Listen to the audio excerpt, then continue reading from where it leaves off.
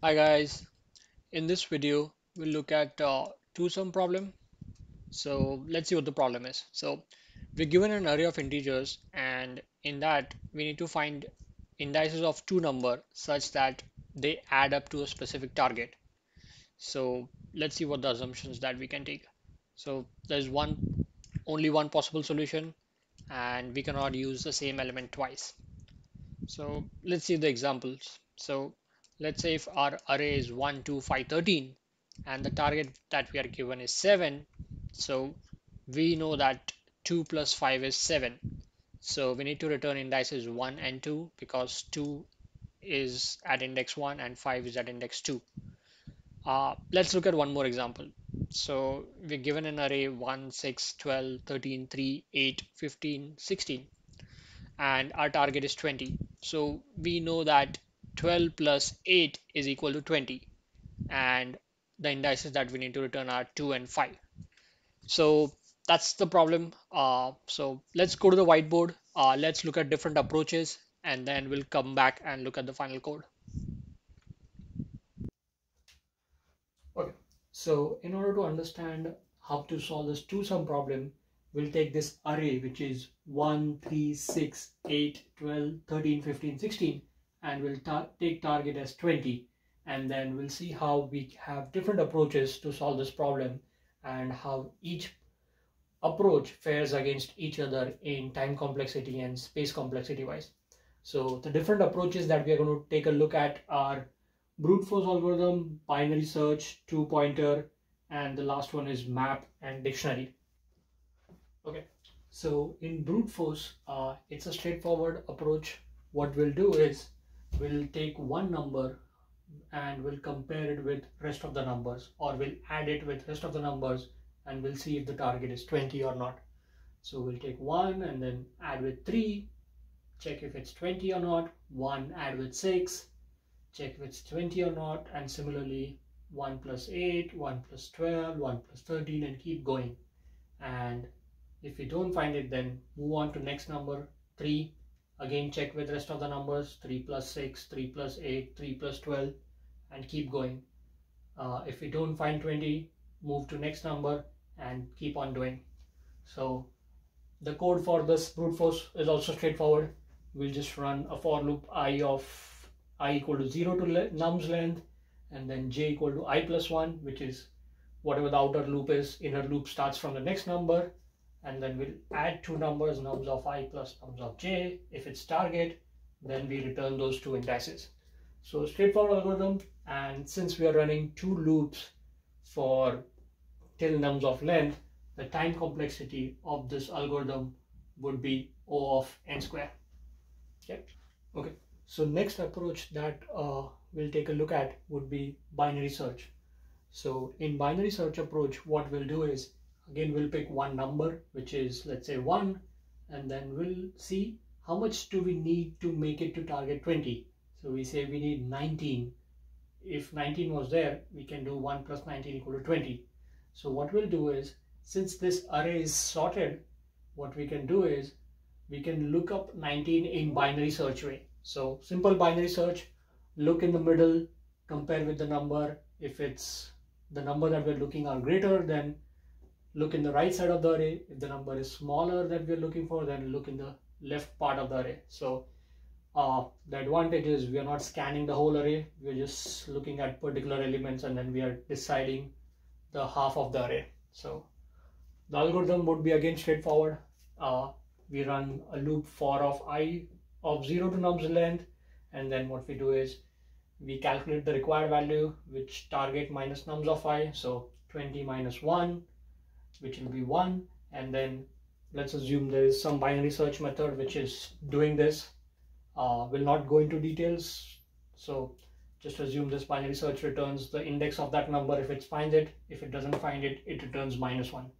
So we pass the array, we say start looking from the next number and till the complete array and look for this required number.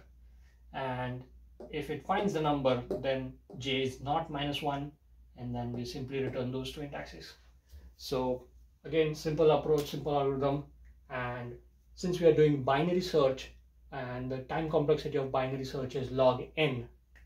Like if I have 8 elements in array, to search an element in binary search way, I'll take 4 lookups or 4 comparison to tell you whether that number is there or not. If there are 16 numbers, then there'll be 5 lookups or search. If there are 32 numbers, there'll be 6 lookup search. So it's not linear, it's logarithmic. So the time complexity for binary search algorithm would be n log n. Okay. So next approach that we'll look at would be two-pointer algorithm. So this is really good approach because we'll be using this in a lot of other problems as well. So let's see how this works. So what we'll do is we'll have 2 pointers in this array called left and right. So left will start with the 0th index and right will start with the last number.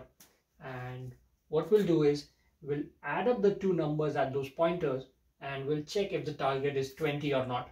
So 16 plus 1, which is 17, so it's not 20. So it's less than 20.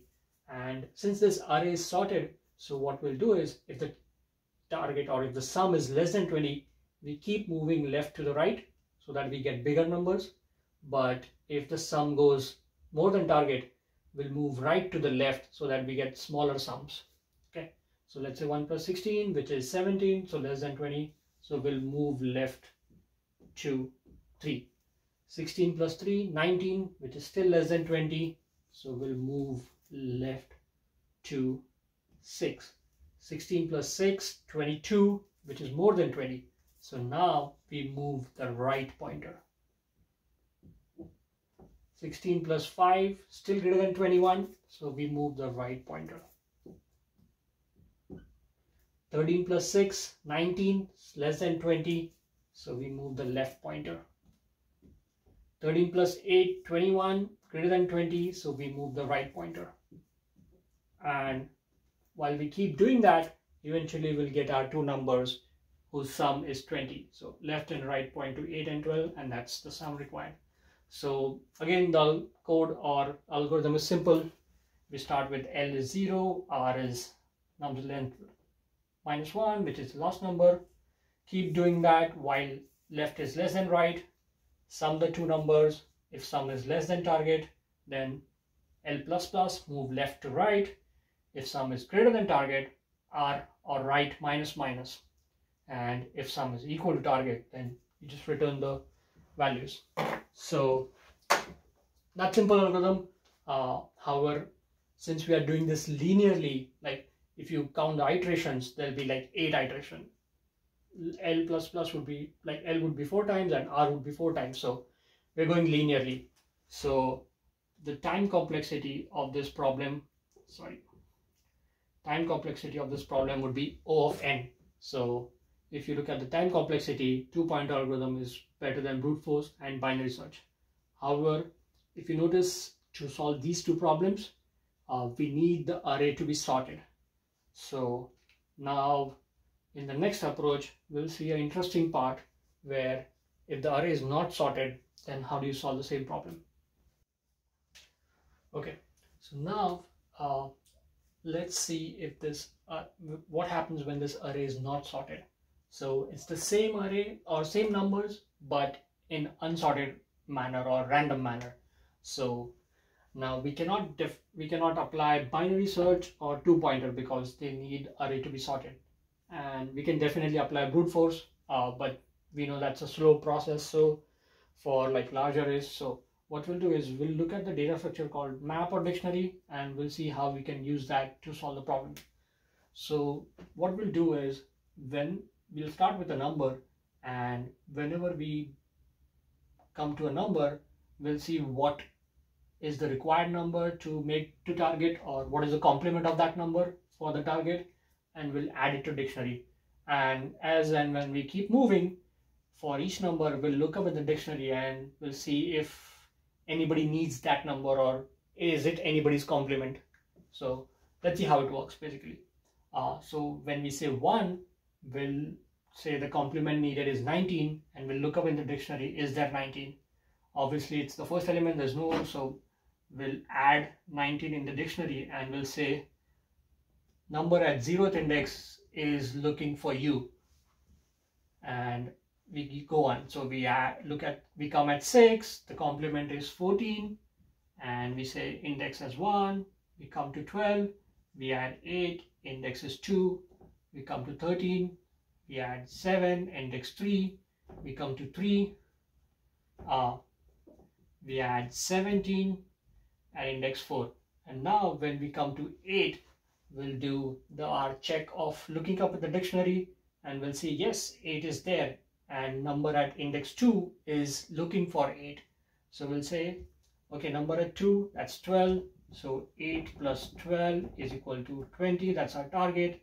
And our indices are this and this. So 2 and 5 are the indices that we are looking for. So that's our dictionary map approach to solve two-sum problem for an unsorted array.